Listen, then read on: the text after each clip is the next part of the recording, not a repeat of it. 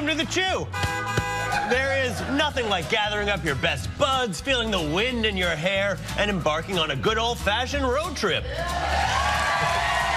Uncle Clinty, are we there yet? Not yet, Mikey. Cool your jets. Oh, how about now? Slugbug, you're it. Slugbug. Ow, Clinty. Slugbug, you're Ow, it. Mario will Slugbug, you're it. And I'm so hungry. All right, enough, all of you. I'm gonna pull this car right over.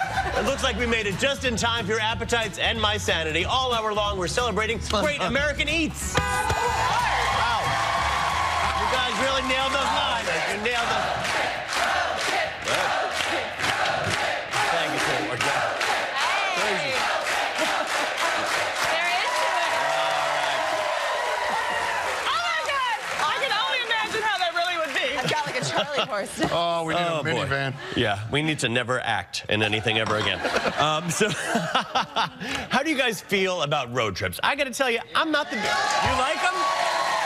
I'm not the biggest fan of a road trip. I feel like every time I take a road trip, something goes wrong. What do you think? I kind of have to agree with you. I think they sound amazing to me. They sound so romantic and like you get to see the whole country and there's always surprises.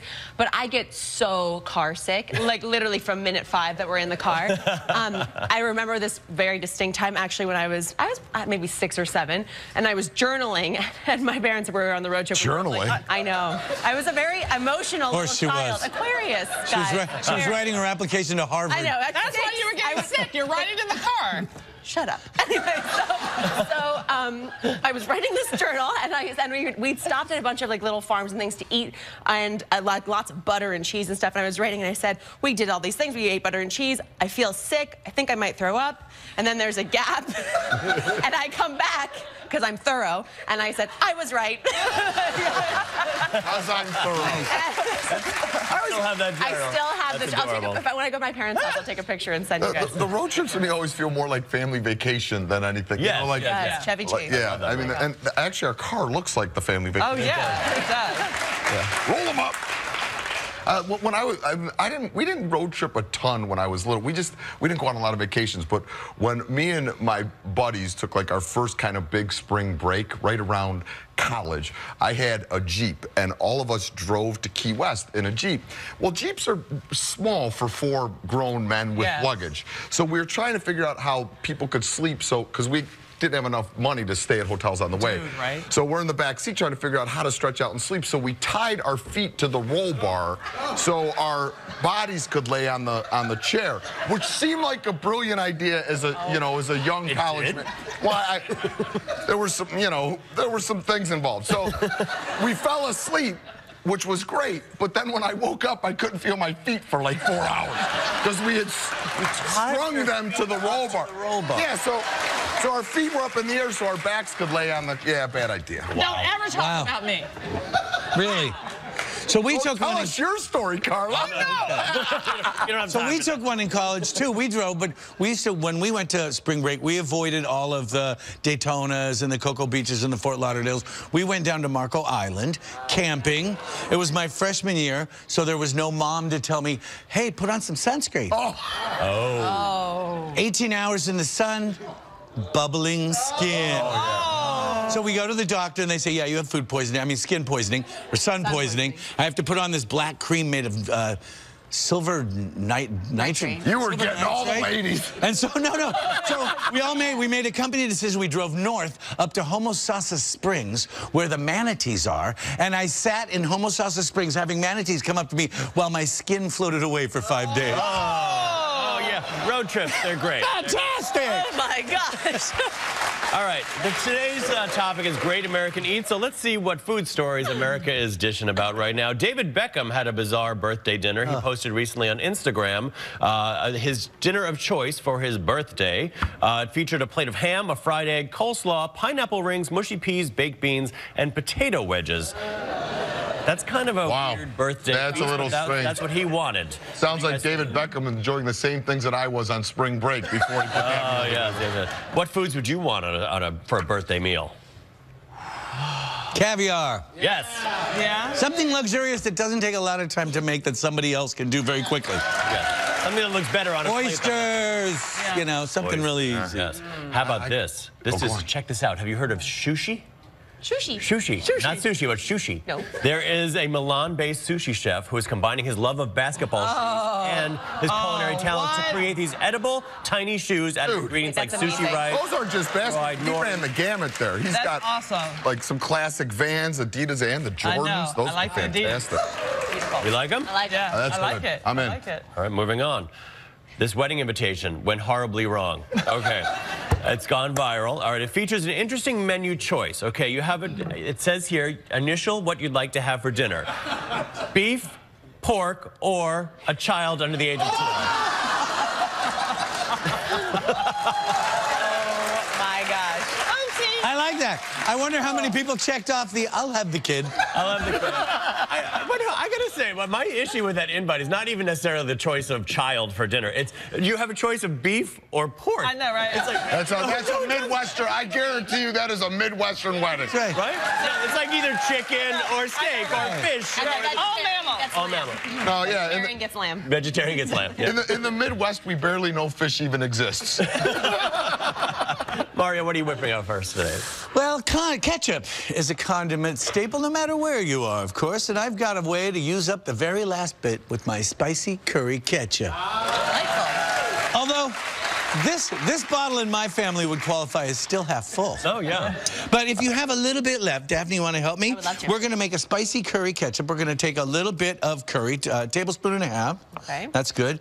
Then a teaspoon of chili powder, a teaspoon of paprika, a squish of sriracha, a little bit of Worcestershire sauce. I feel like this could be a Bloody Mary based. This could be a cocktail, exactly.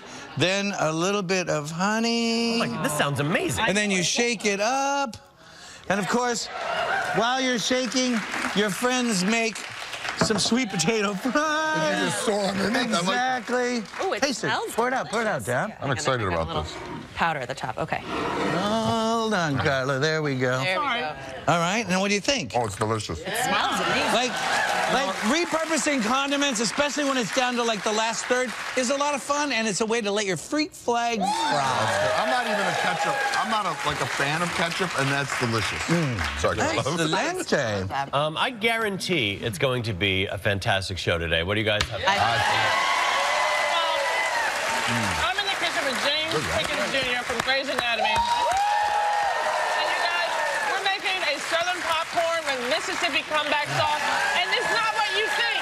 You're gonna love this. And I'm cooking with the fabulous Cynthia Nixon. And since it is Request a Recipe Week, I'm putting a spin on one of her favorites with my Chipotle Spiced Chili Turkey. I know I'm excited for today's show, and so is our KFC Zinger Tasting Table, who's joining us all hour long. Hey, guys.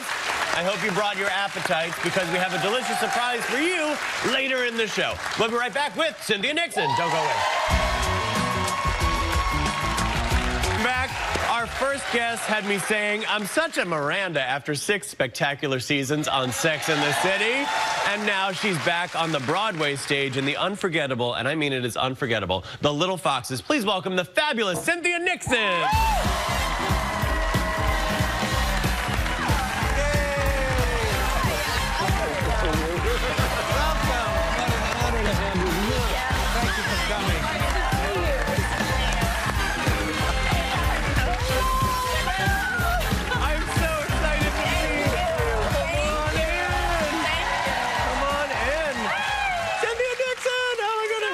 Congratulations, you were just nominated for a Tony. A very well-deserved nomination. Very well-deserved. We'll talk a little bit about the show in just a second, but where were you when you found out you were nominated? I was coming back from dropping my 6-year-old at school, and I have a BlackBerry.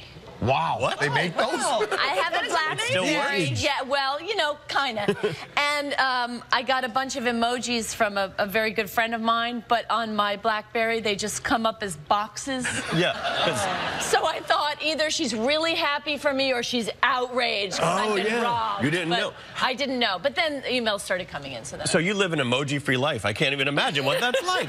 You know what you're missing out on. Now, you are a born and bred New Yorker. I am. All right. Is that for me? That's for you. It's a green tea if you would like it. I would like it. Okay, yeah, have a sip of that. Thank you. So, New Yorkers sometimes they live in small apartments, and there's a lot of restaurant options, a lot of takeout in New York. So a lot of Chinese food. A lot of Chinese food. Yep. So I thought when I was a kid, I thought restaurant meant Chinese restaurant. I didn't understand there was any other kind of restaurant that you could go to. So did you ever learn how to cook then?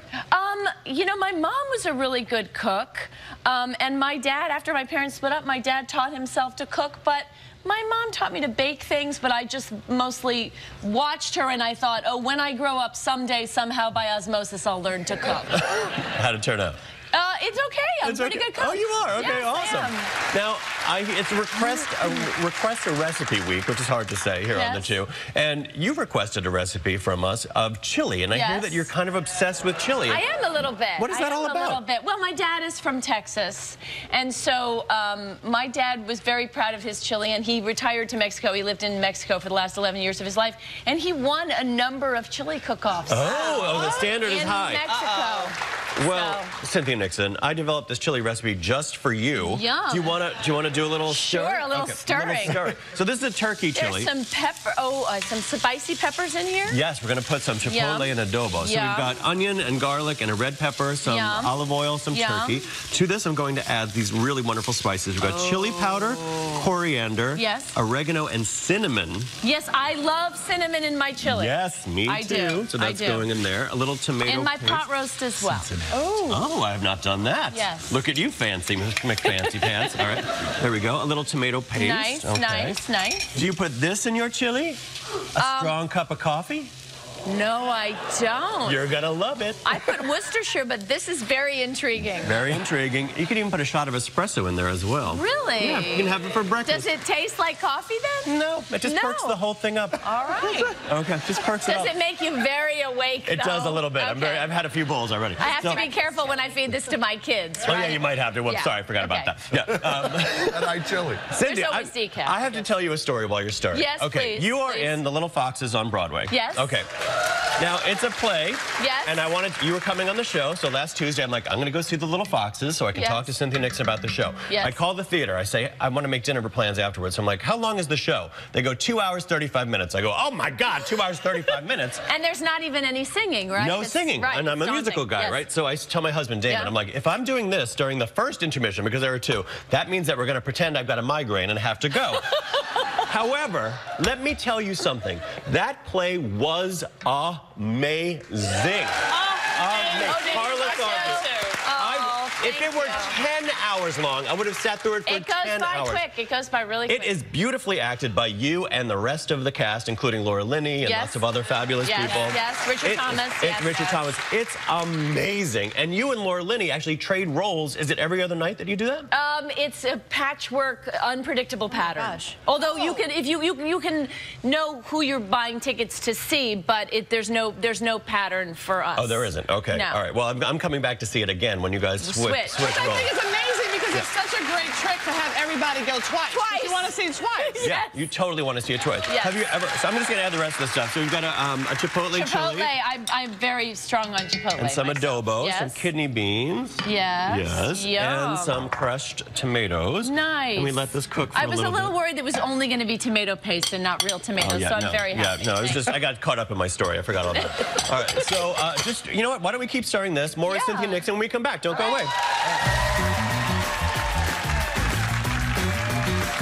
All that money. That's 1900 Alabama. All right, welcome back. We're here with the fabulous star of Broadway's fabulous The Little Foxes, Cynthia Nixon. All right, so you're a real chili aficionado. Okay. Your dad has won awards, and now it's time to taste our spiced chipotle chili. Yum. With we have a whole fixins bar here for you too. All right. Fantastic. Can I serve you a bowl? Yes, please. All right, while I'm serving this, there's a fixins bar over here with everything from avocado, sour cream, jalapeno, onion, cheese. All right. But I want to ask you, this isn't the first time that you've ever had two roles on Broadway at the same time, is it? That is correct. That is not the first time. I just need to know what kind of cheeses these are. I believe that's cotija cheese. Oh, right. And this is a little cheddar cheese. If I was authentic, I would take that, but I'm not. You're going to go for that. So I'm going to go for the cheddar, yes.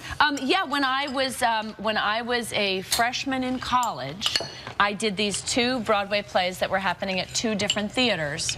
That, I called Hurly Burly and the Real Thing, and Mike Nichols had directed both of them, which is how that happened. Wow. Oh, it's very all about Eve, right? When she has to go from... well, not really, right? yeah. 42nd Street. 42nd Street, okay, yeah. Yes, yes. All right, and also, you're starring as Emily Dickinson in A Quiet Passion. Yes. Okay, so you have this thing for early 20th century characters, evidently. Yes, yes, I'm a 19th century girl at heart, perhaps. Well, congratulations on that. Thank you. So Thank you. Tell me what you think of the chili. All right, Got here, my fingers crossed. Remember the coffee, the cinnamon? That is delicious. And Right? it doesn't taste like coffee. It just perks it all up. Buoys it all up. That's really yummy. All right, so Cynthia, everyone here knows that I'm the resident Broadway nerd. Oh, yes? Okay. And I like a little challenge when we have our Broadway stars Yes, on. So yes. are you ready for a little Broadway battle? You can bring your chili with you. Can I bring my chili? I can bring my chili too. Let's go on over here. Can I bring my tea? You can bring your tea, bring your chili, bring it all. I'm going to put you in this podium if that's all right. I'm All right, never going to make an appearance on another show where they don't feed me. I'm just telling you this Aren't we the best show? The best. The best show. The best. Okay, here's the deal.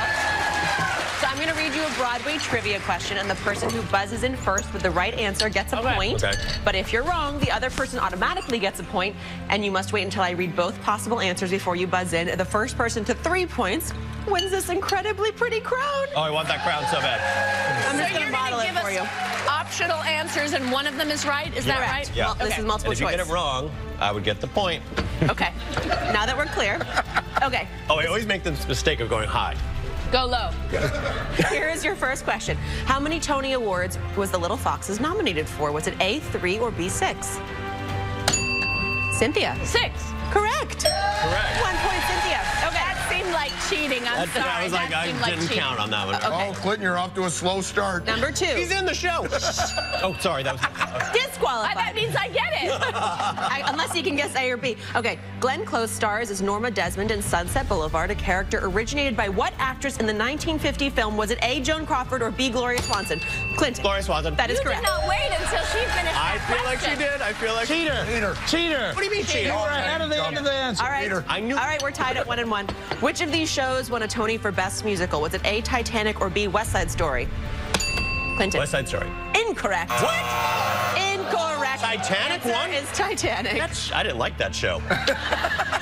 West Side Story is amazing. All right. All sorry. right, Go ahead. Cynthia's in the lead. This is the last. If you get this question right, Cynthia, this crown is yours. Okay. All right. What character is nicknamed the Demon Barber? Was it A, Peter Pan, or B, Sweeney Todd? Cynthia. Sweeney Todd. That is correct. Did you take it? It's gonna fit her like a necklace.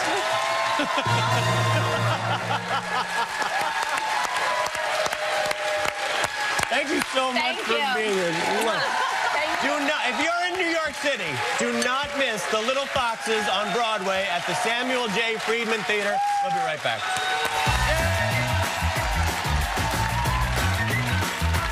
To the two, you all know our next guest as a seasoned doctor and kind mentor, Richard Weber on Grey's Anatomy. And what you may not know is that he and his wife just opened a restaurant. Please welcome the multi-talented James Pickens Jr.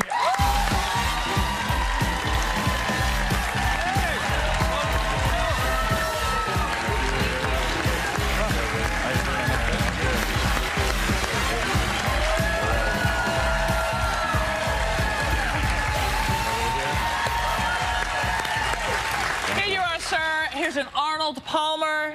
Cheers. Cheers. Cheers. Welcome. Welcome. Thank you, thank you, thank you. Michael Simon's here. That means you're from Ohio. Cleveland in the house. We got a date. Cleveland in the house. Dating over there too. So So what are your food memories growing up? my food memories growing up. My mother, we barely had like eggs and bacon for breakfast. My mother would fix rice every morning. Did you do sugar and butter? Sugar and butter. Yes. Yeah, see? Sugar and butter every morning. I didn't have packaged bacon until I got to college. What? What did you have instead? Yeah, my dad would get it and he would slice it off the slab. Oh, that's Central Market. That's how you, yeah, Central Market. Absolutely. Central Market. Yeah, I remember those. And my dad was a small game hunter, so anything he brought home, my mother would fix it. Oh, wow. Oh, rabbits, the whole night. I've eaten everything. I like Daniel Boone or something. Right. He likes the Daniel Daniel Boone family. The Daniel Boone family. Yeah. Well, you and your wife just opened a restaurant. I mean, okay, actor. He's done so many cool things. You all just opened a restaurant. Yeah. How the heck did that come about, and can I save you from it? Oh, my wife had this vision that she wanted to reintroduce this generation to heritage cooking, to the things that were such a part of our culture, especially African American. And so she went on, I'd like to call it this culinary archaeology tour. And she started it from Virginia and worked west to Texas. And she just found these incredibly unique and rare recipes, and she kind of updated them and ramped them up a little bit, and Black Bottom Southern Cafe was born. I love that. I love the name. I am doing a similar trip in the summer. I'm going to start in Virginia, and I'm going to work my way to Nashville out the collar for some pointers. So what are we going to make today? Are we going to do something from the restaurant? We're going to do something from the restaurant. It's a little appetizer, southern popcorn, which is deep fried okra. Bam.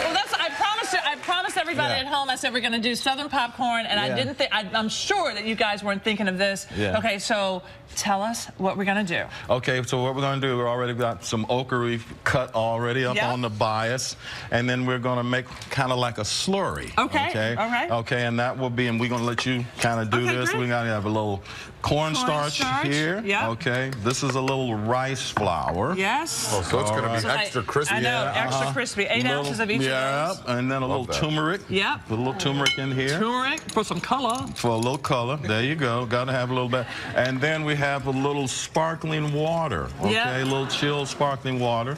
We're going to add that. Yep, and that's just under like 2 cups. Exactly. I'm going to kind of make a little slurry with it. You do that very well, I must say. I am very impressed.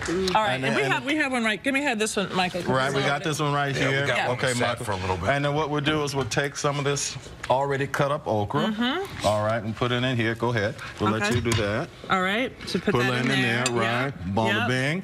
And then we'll take some of the slurry, and we're going to pour it in here instead of kind of jerk. Right, that's so smart. And then do it there, and then just kind of take the lid here a little bit. Oh, give it a shake. Shut up. And give it the shake, shake, shake, shake, shake, shake, and booty. You're almost as smooth and suave as you are on Grey's Anatomy. And then we got some canola oil here. And we're going to pop this into the oil. I'm going to let you do your thing. I could do it. I could fry. I know. You're from Cleveland. We could fry stuff. Yeah, we could fry. That's what they were talking about fish in the first segment. I said in Cleveland, the only time you know fish is during Lenten, it's fried. That's it. Getting that stuff out of Lake Erie. And you didn't know what you were going to get. All right, so Michael's going to, those are going in. They're frying up really nicely. We'll finish this up, plus more fun with James when we come back. Don't go away.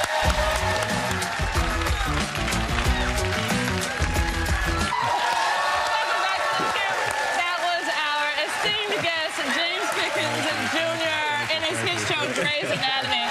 Okay, you all, he also brought his own recipe. We made southern popcorn, which is the fried okra with a Mississippi comeback sauce. Right, Mississippi comeback sauce, which is the kissing cousin of Louisiana remoulade. Nice. And it goes great with any kind of fried food and stuff, and it's basically a little mayonnaise base with some chili sauce, some tarragon, some chives, a little smoked paprika, granulated garlic, onion powder, and a little cayenne. Bang. Boom. It's got a little kick. So how do we serve it up? Well, we just, you can plate up a little of the okra and just kind of dip it in there and go for what you know. Okay, let's go for what we know. Let's go for what we know. Oh, I just want a big pile. This is what I want about such a restaurant. And remind us where the restaurant is. The restaurant is in North Hollywood. It's in what they call the NoHo Arts District. Okay. We got a great location. And when you're in Los Angeles, up in that area, come on by and let us serve you. LA really needs this. Like, there's not a lot of this kind of food in Los Angeles. No, it's not. No. So give her a shot. And it's amazing. And you know, mind you, I was not an okra fan before this. See, I'm not either, but I like it fried. Oh, this is slamming. This is slamming. This is so good. You guys are like, wow, it's good. The sauce makes it. Super crunchy. Okay, so I think what people may not know about you, here you are an actor, and you have been on Grey's Anatomy for 13 seasons. I can't even believe it. Can you remember what it was like when you first, did your read-through? I mean, like, so you went for, like, the audition? Yeah, I'd gone for the audition. I had just come off the show. We had ended, and, you know, I'm an actor, so I was looking for the next gig. Right. My manager calls, he said, there's this medical drama, and they're looking at people. They didn't have a title at the time. Oh, it was just medical drama. Yeah, it was called the Untitled Shonda Rhimes Project. True story. So they called me in, and I was the only actor they called in for this role. So they saw you as... They saw me, and I went in for the network, long story short. They say, okay, I went in and did the audition. They say, will you step outside for a second? I did. They came back in, they called me back in the room, and they said, what are you going to be doing for the next 5 years? Damn. And I was just, wow. And then it's been 13. That's a good day. It's amazing. Yeah, season 13. I mean, so we've seen your acting. Yeah. We've seen your cooking skills in action. But what you guys do not know at home, this guy is a cowboy. Oh, my God. Okay. Look at you on a cow. Now it's time. Come on over here, James. Oh, my God. It's time to see you. Here, we'll take your coat. Rover cow. Take your coat off. Okay, watch me. And I got my... Okay, look. I don't know about y'all at home, but there's nothing sexier to me than to see a black man in a cowboy hat. Okay, so here's your rope.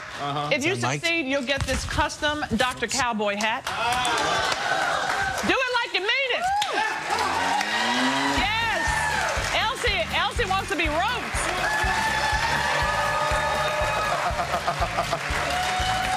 Yes.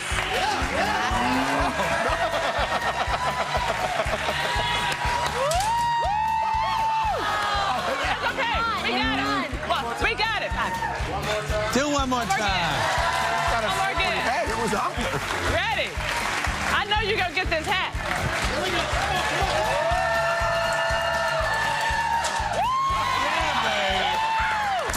Congratulations. Let's switch your hat. Yes.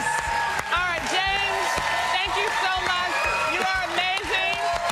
You guys, be sure to catch him at Grey's Anatomy Thursdays at 8 p.m. Eastern right here on ABC. We'll be right back. You look good in a hat. Welcome back. There is no denying that one of America's favorite foods is fried chicken. And recently, we surprised Jen, a busy mom and chicken lover, with a trip to the KFC headquarters in Louisville, Kentucky. That's where she got a behind-the-scenes look at how their delicious new Zinger chicken sandwich is made. Take a look. Today I had so much fun in Louisville. I got to see and do so much in just one quick day. The Slugger Museum was amazing. I got to see, how bats were made from start to finish. I got to go to the Churchill Downs and really see behind the scenes, see some horses. It's really, really cool. And then, of course, the KFC White House. I was not expecting to see the red carpet there. I felt like a celebrity of some sort.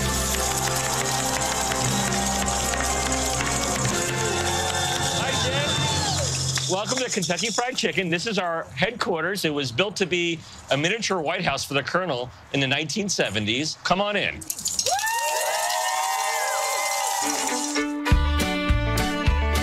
This is our Colonel's Museum. It used to actually be his office. I'm not sure that phone works. Over here is actually the Fort Knox safe that he used to keep the original recipe in. And it's still a secret? Even I don't know what the 11 herbs and spices are. You don't even know? Come on. I do not know. So Chef Bob Doss is going to take you into our kitchens, and you're going to make our world-famous Zinger sandwich. It's our bestseller in over 120 countries. And you're going to be one of the first people to try it here in the U.S. Yeah, that's awesome. Let's go. Hi, Jen. Today we're going to bread our world-famous Zinger sandwich. Oh, great. Yeah, this is our flour and the extra crispy seasoning. We've got our chicken here. These are our 100% all-white meat fillets, and it's already marinated in our Zinger marinade, primarily consisting of cayenne pepper. Yum. Okay. And then we're going to take it back into our basket here. We dip in our water back in our extra crispy seasoning. There you go. You're a pro. Thank you. Yeah, we're going to lay them out on a rack here. Unlike some places you go to, you're just going to get that kind of that freezer fryer patty. This is hand-breaded, hand-prepared, and we take pride in that. This is something you can do at home. I'll have to try this at home for sure. Yes. My dad's first job was as a cook at KFC. That's amazing. So he went through this exact same process, sure he did, I suppose. Yeah. So we've got our fillets breaded. Yeah. And we're ready to go to the fryer. Great. There we go. Are you ready to build our spicy, crispy zinger sandwich? Let's go. Okay, here we go. We're going to take our Colonel's mayo on the bottom of our freshly toasted sesame seed bun. Then you're going to take lettuce. Okay. One of our freshly prepared zinger fillets. Okay. And there it is, the world famous zinger sandwich. I'm ready to eat. So Excellent. Let's go. Okay, here we go.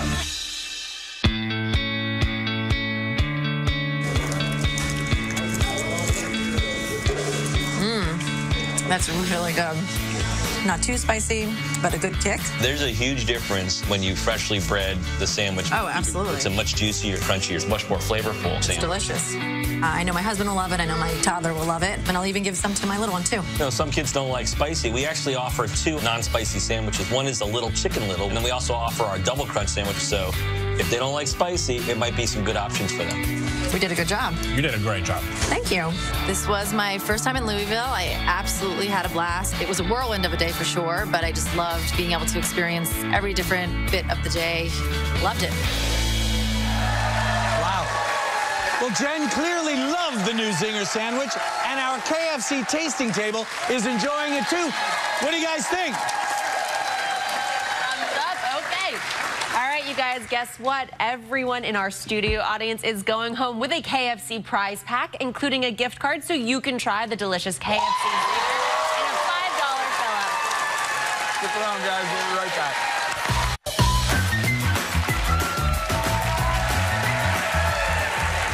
Welcome back. No matter where you are grilling is great. Now, when the weather warms up, but there's nothing worse than a grilling disaster. So we asked you guys to send us your biggest fails on social media so we can help you fix them.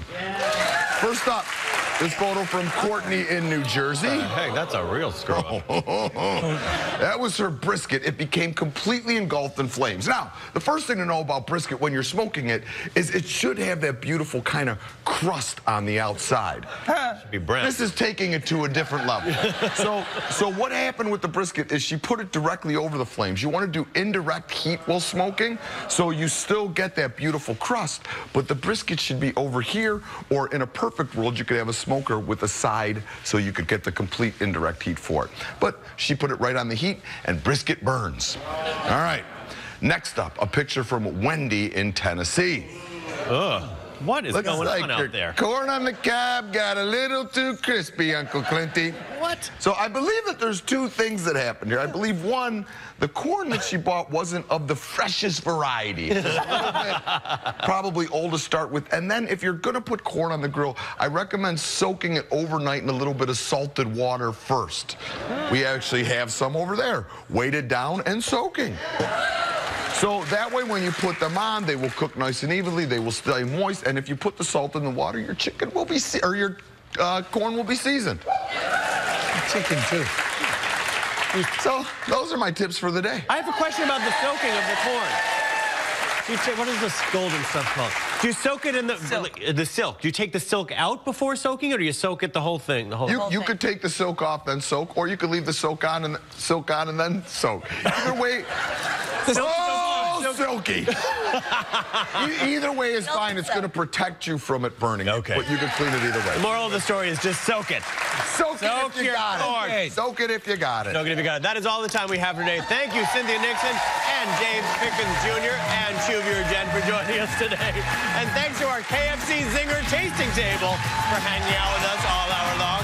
Come back tomorrow. We're throwing the Chew's best baby shower ever. Go to the chew.com for all things to it.